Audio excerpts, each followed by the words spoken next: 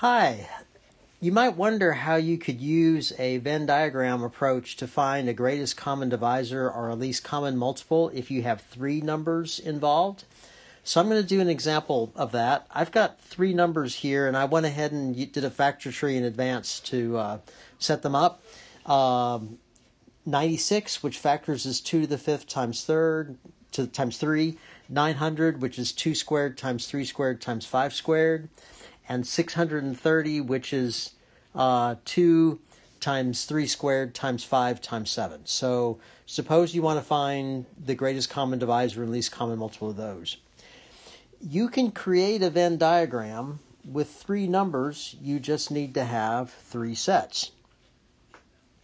So you make one set to represent the factors of 96, another set to represent the factors of 900, and a third one to represent the factors of 630.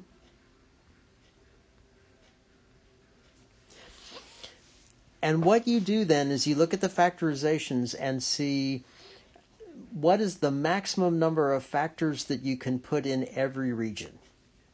So for example, if you started in the center region where all three sets overlap, you would be looking for as many factors as you could find that show up in all three factorizations.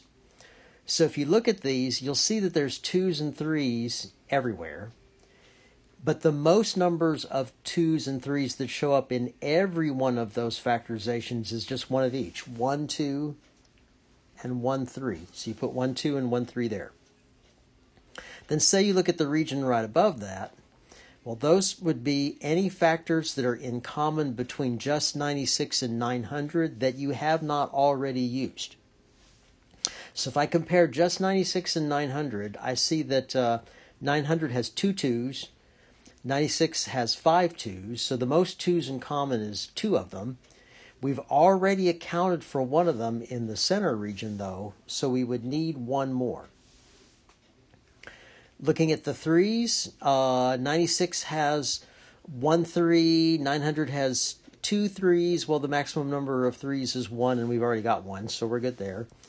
And between 96 and 900, there's nothing else in common. So then you look at the 900 and the 630, say over here on the right, and you look again, what do we have in common between the 900 and the 630 we have not already used?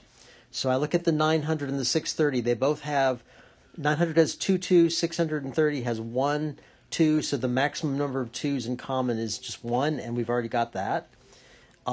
Between the 3s, there's a 3 squared. I've only got 1 3 so far, so if I could put another one right there, that would be great.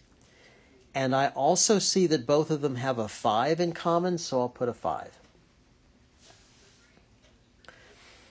Now I compare 96 and 630 over on the left.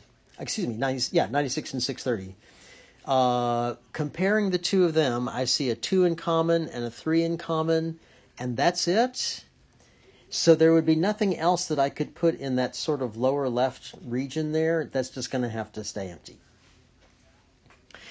Then I look at the 96 circle altogether, so that all the factors of 96 need to be in the 96 circle.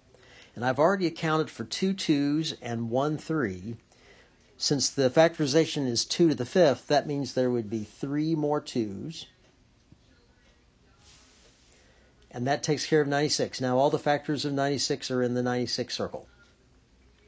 900, right now I've got 2 2s, 2 3s, and 1 5. Looks like I need another 5 to get all the factors of 900. And looking at the 630, I've got 1 2, 2 3s, and 1 5 accounted for already. The only additional factor that would be a factor of 630 only would be a 7. So this tells me how to distribute all the factors between those three sets.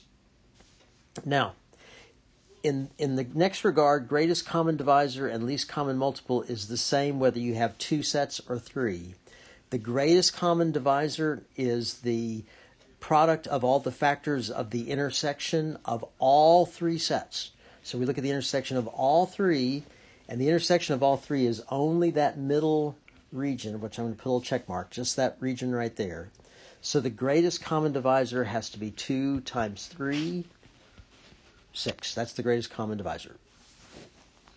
The least common multiple is the product of all the factors in the union, so that is absolutely everything I see anywhere in any of those circles. And if I count it up carefully, I'm seeing 1, 2, 3, 4, 5 2s, 2 3s, 2 5s, and 1 7. So that's a rather large number there. That accounts for every factor you see anywhere in any of the 3 circles. And you get your calculator out and multiply that out, and the least common multiple is, if you do all that, 50,400. I hope that helps.